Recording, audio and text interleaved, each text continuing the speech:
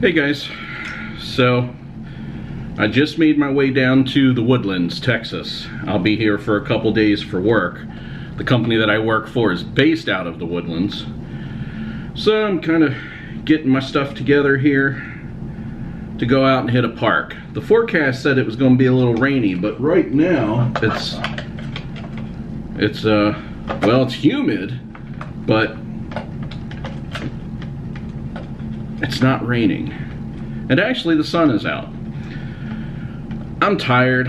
I've been working a couple days on just getting this bad boy together.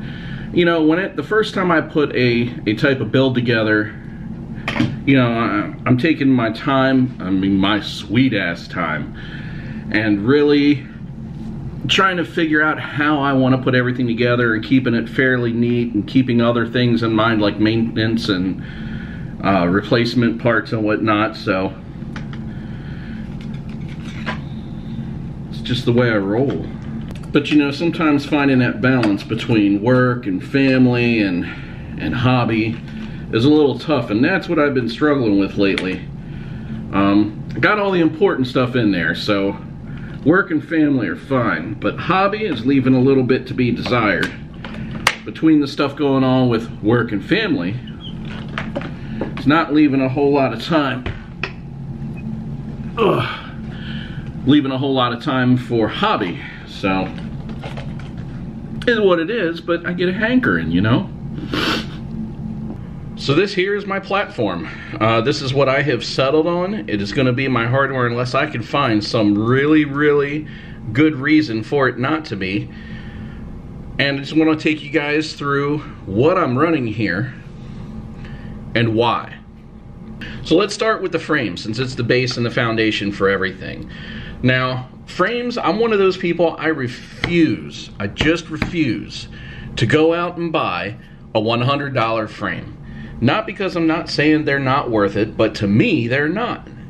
Because I know what it costs to buy the carbon, even have it manufactured to your own specs, to have it cut, blah, blah, blah. And if you are a legitimate manufacturer and you have the equipment already, which is how you do this, you don't try to throw 100% of your product cost onto the first job and then think you're going to maintain it and have just outrageous margins throughout. It's just not how it works.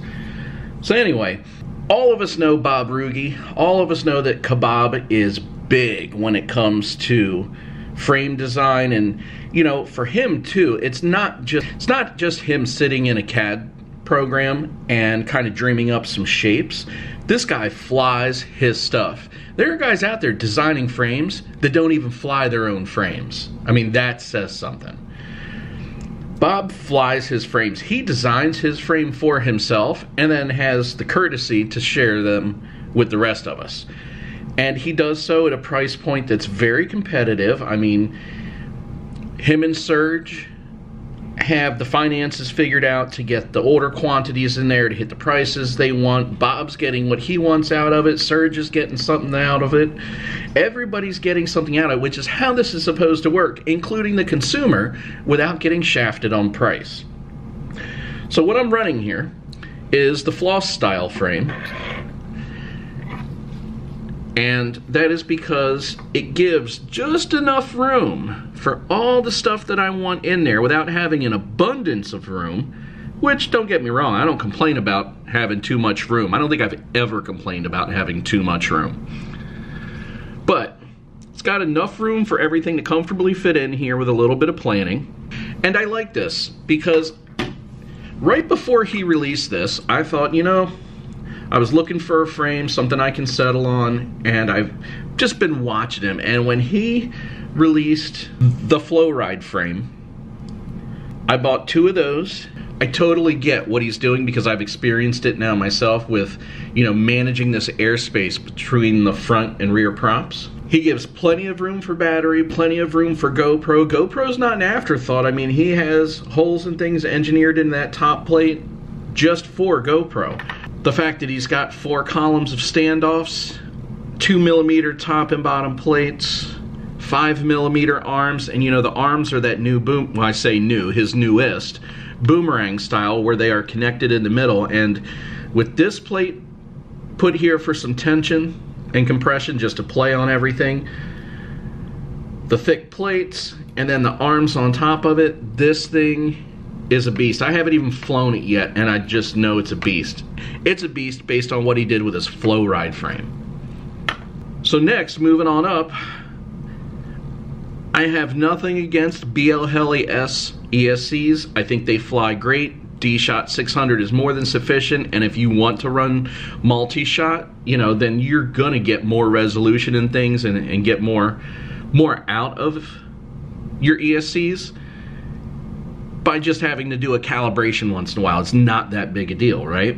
But I've also flown BL Heli-32 ESCs, and I like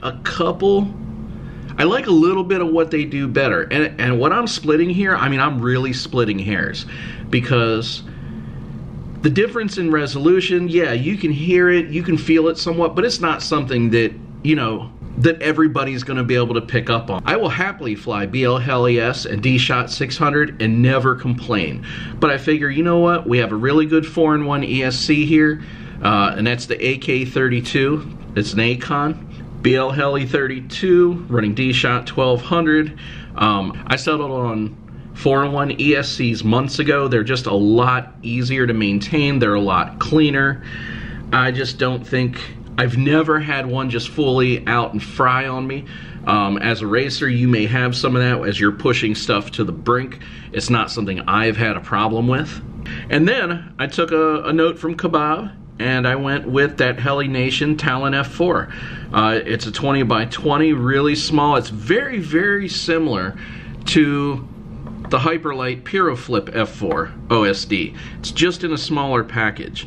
It's very clean, very simple. The pads are very well organized, has all the trademarks of a quality board. So I feel pretty comfortable that I'm going to be able to settle on that, and if for some reason I don't want this 20x20, I will still be using the Pyroflip F4 or the Hyperlight F4 OSD, because it is a marvelous board. It is nothing but engineered quality through and through, so I don't need any of that hype train $50, $60 flight controller stuff. It's just not worth it. I don't care what you say, you will never sell me that it's worth it. The last item in the powertrain are these Sumax innovations. Now, again, just a bout of luck. I found out as I bought my first set of these, put them on a quad, and completely fell in love with them, that Sumax quit making motors for quadcopters. They have now moved into the aquatics market. They are making, essentially for RC boats or any other aquatic application, brushless motors that can run in water with no problem. Now, if he gets an order to make these motors, he will. But he is not going to regularly run them, and Sumax themselves are not going to just carry them. So if Get FPV or somebody like that decides they want an order of 500, 1,000, 2,000 of these innovations, my assumption is that he will run them. But I got a hold of him. I got a hell of a deal on, you know, 16 of these motors, and hopefully that'll hold me over for a while. So those are the major parts of the powertrain. Those are going to determine most of the flight characteristics of how this thing flies. And those are the parts I've settled on.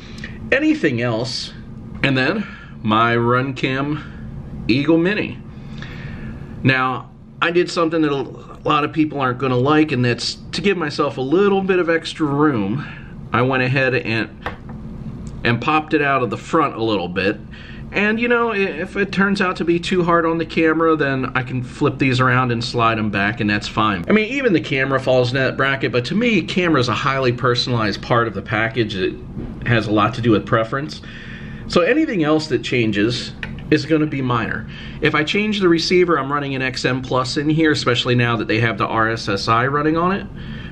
It should be sufficient, because even though having all that telemetry stuff is handy, it's not something I ever really used much. I didn't use my alarms and all for it. I tried, but there are problems sometimes, and I just didn't have the patience to deal with it.